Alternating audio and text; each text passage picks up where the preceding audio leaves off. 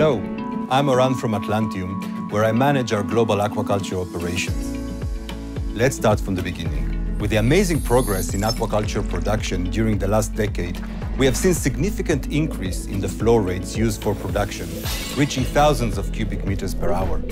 In addition, the intensification in production dramatically increases the risk of contamination as well as the microbiological load on our water resources. To ensure water biosecurity, UV systems must now address this major challenge of treating high flow rates while at the same time delivering a high UV dose. Atlantium's hydro-optic disinfection technology is designed to address exactly these two needs. Using a high-intensity, medium-pressure UV lamps offers an exceptional ratio of 1 lamp per about 300 cubic meters per hour. So even in cases of very high flow rates, Atlantium can still provide a compact solution using a minimum number of lamps.